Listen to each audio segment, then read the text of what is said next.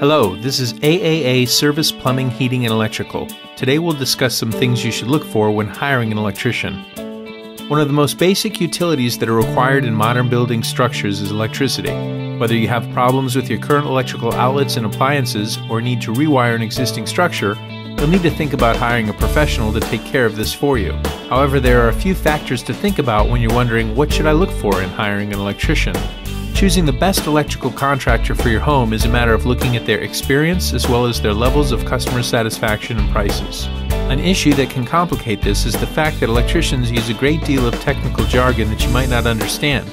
Before you choose anyone, when you're deciding what should I look for in hiring an electrician, it's helpful to first write down your own list of questions. This will prepare you to find out what you need to know so that you can make a more informed decision.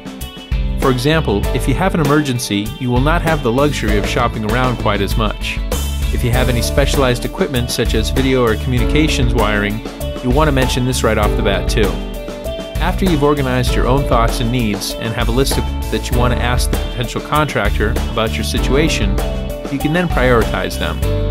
You will want to think about the electrician's technical ability, reputation, and knowledge of the business. These three factors are the most important to look at when you're deciding what should I look for in hiring an electrician.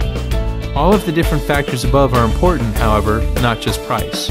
It can be a good idea to narrow down your list of potential electricians and then have a couple of different companies come to visit your building to make an estimate.